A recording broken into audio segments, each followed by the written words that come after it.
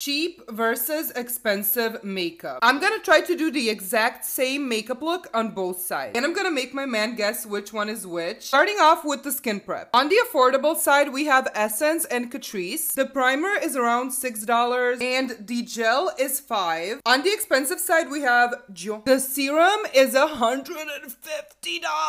Girl, you could go to Spain and back for this money. And the lotion is $90. Now, that's the price of your Airbnb in Spain. I don't know why I keep mentioning Spain. I guess I really want to go. $12, $250. For the foundation, we have this Essence Skin Tint with SPF 30. And this was around $5. Now, I never wore this one, but it has a lot of coverage for a skin tint. Like, girl, this is like 3 drops. On the expensive side, I'm using my Pat McGrath. This is a foundation, but it really acts like a skin tint. This is very lightweight. This one is $70. I have to admit, I love this foundation. On the affordable side, we have the Seum. I got this on YesStyle and it was $5 when I got it. I'm not even gonna lie to you, I use this every day. And this is the most expensive concealer I got. It's $40. I mean, now it's giving the same flavor. Then we have $7 versus $40. This is from a brand called Judy Doll. They make that iron mascara. You also get a highlighter, like lighter shade with this. Now, I'm not gonna sit here and lie. Patrick Ta Contour will forever have my heart. If you're gonna invest in anything, this is the one. Next, we have $8 versus $58. Not even gonna lie,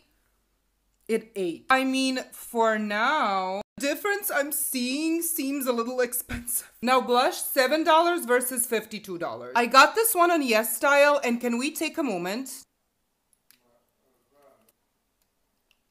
This is probably the most perfect little blush I have ever seen. Look at how gorgeous. Now this one I absolutely hate. Girl, this is giving food poisoning. This would be the 58. Difference, it's really not differencing. Let's do the rest of the face, go to part 2.